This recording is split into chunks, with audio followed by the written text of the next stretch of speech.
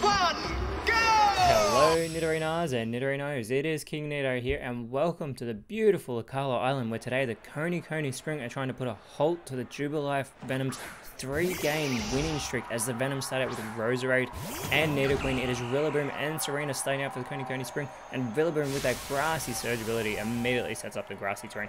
But the Koni Spring are currently tied for 12th. They are still in contention to qualify in the Masters 8 as Roserade immediately goes for the Bulldoze, which hits everybody on the field. It's actually super effective on its own teammate Nidoqueen. Gonna lower Nidoqueen's speed. It's not very effective on Rillaboom or Serena, but did get the critical hit there on Serena. It's also gonna lower the speed here of both grass type Pokemon. Immediate stat changes in this matchup as Rillaboom going for the gear grind now onto Roserade. That is a fantastic first hit of this multi-hit move. It's got 2. It will only get 2, but that is some big damage there as Nidoqueen going for the sweet kiss here onto Serena. It is going to connect here, and it is going to leave Serena confused, who needs to shake it off so it doesn't do any damage to itself. It will be successful and goes for the Mega Punch now onto Roserade, and Roserade is eliminated from this matchup already.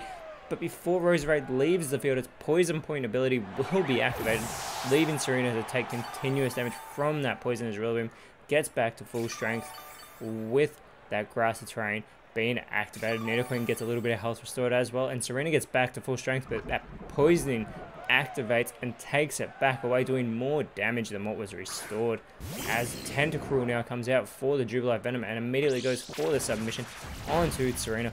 Gets a little bit of good damage in there, but does get the recoil on itself as Rillaboom sets up the wrap onto Nidoqueen. Nidoqueen's going to be taking consistent damage from that wrap in between turns as Nidoqueen going for the Razor Leaf will hit both grass type Pokemon. Actually gets a better hit on Serena. Another critical hit, in fact, landing on Serena, who snaps out of that confusion and goes for the block onto Nidoqueen. Nidoqueen can no longer escape from this matchup, and there is that grassy terrain being activated for everyone. But as I said, the Jubilife Venom 3-game winning streak. They're currently in 6th place. They want the victory here. They want to try and get up into an Elite 4 position as we get closer to those championship trials. And so here we are, everyone having their health restored, but again, Serena's still suffering from that poison, which is doing more damage than what the grassy terrain is restoring as Nidoqueen suffers the tiniest bit. Apologies, more than I expected. Chip damage from the wrap, but there's a poison jab here from Tentacruel, super effective there onto Rillaboom, and now Rillaboom's left poisoned as well. Both grass type Pokemon going to be suffering from that poison as Rillaboom going for a status condition setter of its own with the glare onto Tentacruel, leaving it paralyzed. This will slow down the poison water type as a play rough now from Nidoqueen leaves Serena on the barest threads, and even with the critical hit couldn't get the job done. Serena with the Swift will hit both poison type Pokemon, and here is that grassy terrain. I do not think it will do enough to save Serena in this matchup though, and that would mean that the poison types get their first elimination of this matchup thanks to that poison point ability that was activated earlier on. Here's the poisoning being activated on Rillaboom, doing good chip damage there, and now Serena needs to hold on but is unable to, so Serena is taking out this matchup and we are down to a 5 versus 5 matchup. Now the Koni Spring are currently sitting in 12th place. They have a 6-7 record this season, and they are tied with the Bell and the Angels in 12th place as a Alolan Exeggutor comes out. Rillaboom going with the Rock Smash onto Tentacruel, not very effective, but Exeggutor follows it up with the Infestation. Everyone's taking chip damage in between turns as Tentacruel is afflicted with that Infestation. Nidoqueen going for the Vine Whip now onto Exeggutor will not be very effective, and Tentacruel going to go for the Tickle. This is going to lower those physical stats of Exeggutor, lowering both the attack and the defense. It has that 105 base attack as well, so that's a very impressive stat there. Again, that grassy terrain still being activated in between turns, but as I said, Koni Spring currently tied for 12th place with the Bell and the Angels. Not only do they want to separate themselves from the Angels, they want to get into the Masters 8 here as Rillaboom suffers from that poison. It only has a few more turns left in it by the looks of things as that wrap continues to afflict Nidoqueen as well. And then there is that Infestation that Tentacruel is suffering from. Everybody having their health restored by the grassy terrain, but it changes up with those status conditions. Missed ball from Rillaboom onto Tentacruel, gets a good hit there, super effective in fact. And Exeggutor is going to go for the Sparkling Aria. This is going to hit everyone, including Rillaboom. And Nidoqueen holds on. It's not very effective on Rillaboom, but it's super effective on Nidoqueen. Both those two Pokemon hold on. Nidoqueen responding with a water type move of their own, going for the Water Pulse. Not very effective though. However, it is going to leave Exeggutor confused. You can barely tell its head's dazed because it is so tall. As a fling from Tentacruel will not finish off Rillaboom, who is able to hold on. It eats the Leopard Berry. And again, it seems like it's going to be a similar situation to what happened with Serena. The grassy terrain will restore the health of Rillaboom and everyone else, but surely it will take it out of this matchup here. It needs to hold on, but I do not think it will be able to. Rillaboom is taken out of this matchup. The Jubilee Venom at this stage have taken the lead.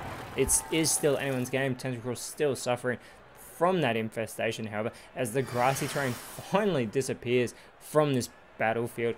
Fitting that it leaves as Rillaboom left as well, and Tangrowth now comes out and immediately goes for the Magnet Rise, so it is going to be elevated with that electromagnetism here, and there is that confused status of Exeggutor. It is able to shake it off, going for a Glare. We saw this earlier, but Tentacruel was already paralyzed previously by the Glare as the Defend Order is activated by Nidoqueen, boosting that defense, boosting that special defense. Horn Drill is avoided by Tangrowth from Tentacruel.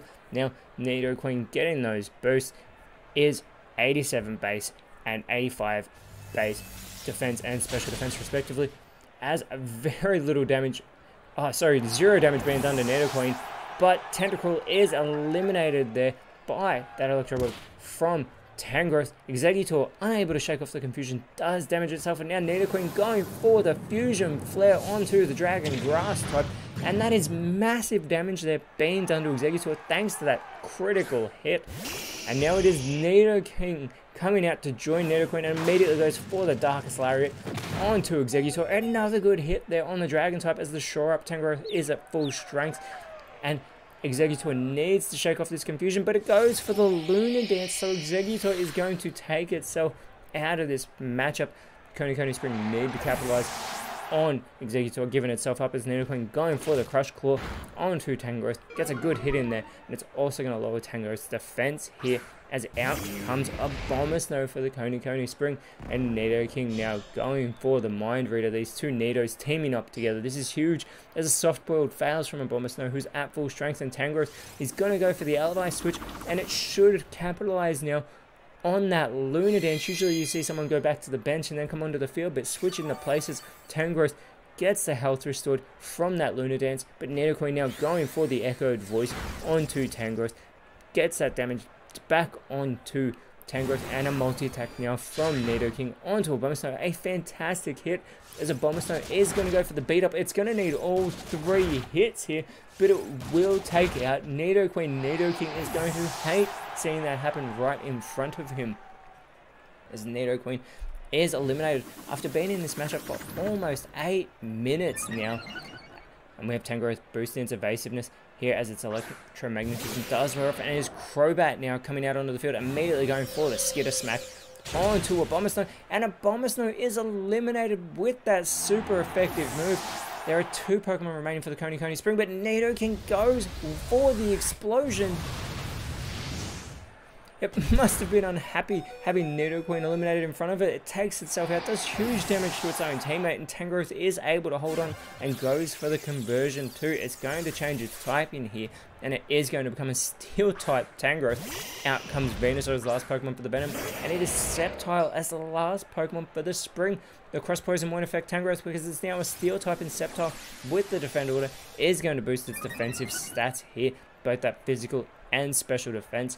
As Venusaur with the String Shot, it's going to lower that speed stat of both Sceptile and Tangrowth a great deal here. See if Venusaur can move quicker than Sceptile on this field, as Tangrowth is going to go for the Flying Press onto Crobat.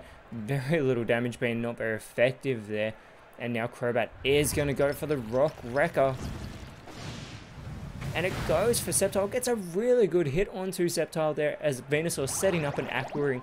This could be a very good play to keep itself in the matchup. It will be restoring health in between turns, as Sceptile with the Flatter going for its fellow grass starter Pokemon. This is going to boost Venusaur's special attack, but it will leave it confused. And Venusaur has that 100 base special attack.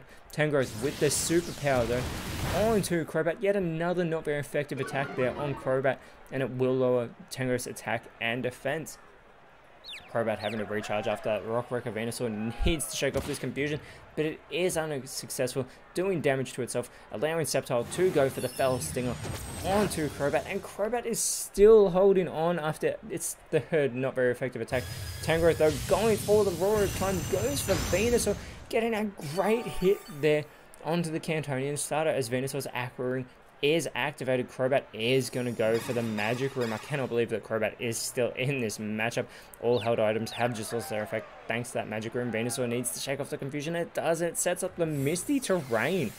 This may not help anybody on the field at the moment, and I'm sure the Poison types don't mind being hit by Fairy type attacks, but Sceptile now going for the Spirit Shackle is going to go for it. It's fellow grass starter yet again, and Venusaur does hold on, but it can no longer escape. Tangrowth has to recharge, and there's that health being restored by Venusaur, and it needs all the health it can get right now as Crobat with the Sticky Web is going to have no impact on this match because no one else is coming off the bench of the Coney Spring. Venusaur does not want to do damage to itself, and it goes for Encore, which does fail, allowing Sceptile to go for the Throat Chop onto Crobat, and Crobat is finally taken out of this matchup. Tangrowth setting up the Rain Dance here. Venusaur has these two grass type Pokemon to contend with. It is all grass types on the field, in fact. But Venusaur does have that part poison type, and as it continues to have its health restored thanks to the Aqua Ring, we get a time warning now. Venusaur needs to shake off its confusion yet again, and it goes for the Struggle Bug. This is fantastic. It'll be super effective on both of them. Takes out Tangrowth. Super effective on Sceptile. It's going to lower Sceptile's special attack as well. But it is these two grass starters going head to head. Sceptile with the wrap, looking to do that chip damage to Venusaur. See if it can do enough to take it out more than the Aqua Ring perhaps. As the Aqua Ring does restore the health of Venusaur, but here's that wrap being activated. It does take more than the Aqua Ring gives. Venusaur finally snaps out of its confusion, but it goes for the Curse instead of finishing off Sceptile as we are in that countdown phase of this matchup. Well, it does not look like we're going to make it to overtime. Those Venusaur's attack and defense do get boosted, but Sceptile goes for the Lick, and Venusaur holds on. I cannot believe it held on after that Lick. Has its health restored, but that wrap is going to do more damage, I believe. And Venusaur is eliminated. Sceptile has won this match for the Coney Spring, getting a huge victory over the Poison types. That is fantastic for the Spring, and that is going to move them up to 10th place. They can still make the championship trials, whereas the Jubilee Venom stay in 6th place, and they've got a huge matchup to contend with next week as they take on the 3rd place Heart Home Hornets next round. Sirchester Frost will be facing the Coney Spring next round, but our very next matchup will be the New Morval Devils, who are also trying to get into the Elite Four, taking on the Golden Red Pounds, who are also trying to get into the Masters 8. It is practically a similar matchup next game. I cannot wait for that one, but until then, Nidorinos, Nidorinos, thank you so much for watching. Let us know in the comments below who you thought was the best on field. And if you enjoyed what you saw, please leave a like, share, subscribe, but more importantly, always remember, you are awesome, and I'll see you when you see me.